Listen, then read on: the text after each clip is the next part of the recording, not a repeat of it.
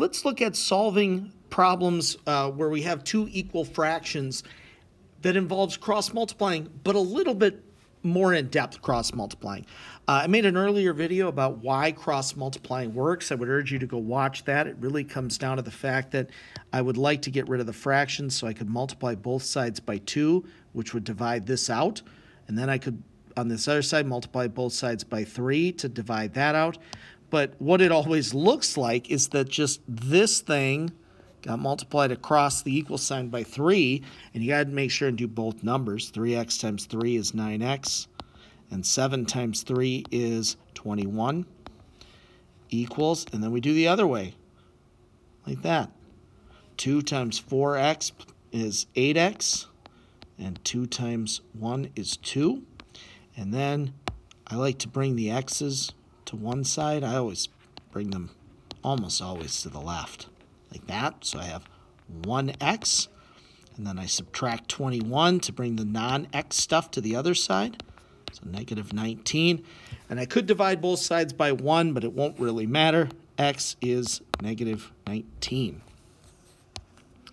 Let's do this. Again, I just want to remind you, this works when we have a fraction equal to a fraction.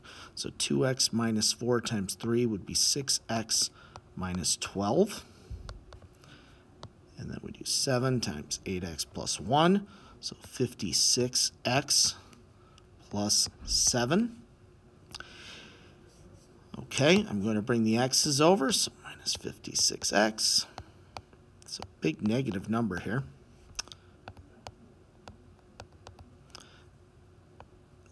I'm going to add 12.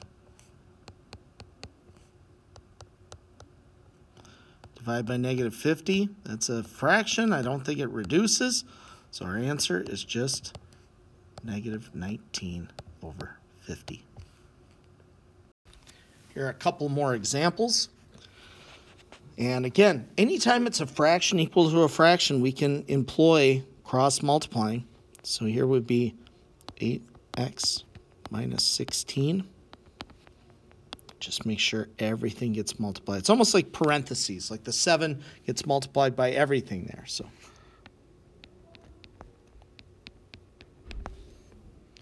I'm going to bring the x's over.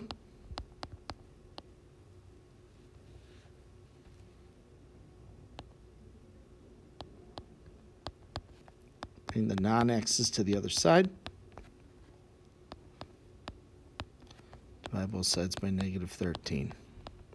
I meant that to be a 30. So x is negative 30 over 13. All right, let's do one last example. I tried to do ones here where the x's are in different spots because it tends to throw people when they see the x's kind of be moved around. Do not be fooled.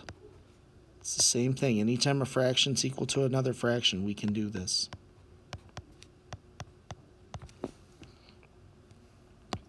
Bring the x's to the left.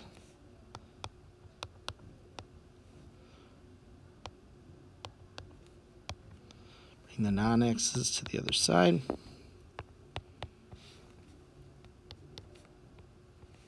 Divide both sides by 5.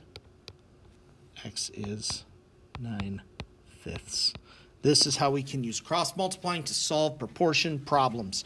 I'll put a link here to an earlier video if you want to see kind of how this started and some simpler examples and why it works the way it does. But if this video helped you, please like and subscribe for more math help.